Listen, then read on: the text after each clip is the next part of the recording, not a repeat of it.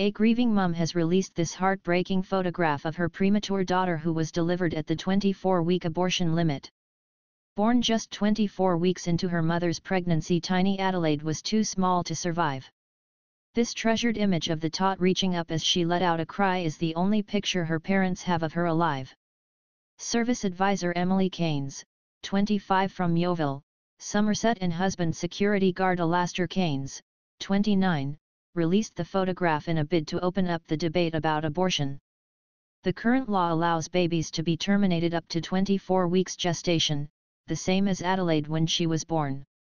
She said, "Our picture shows Adelaide was not a fetus, she was a fully formed human being, and to think that a baby like her could be legally terminated on grounds of a lifestyle choice to me is horrifying.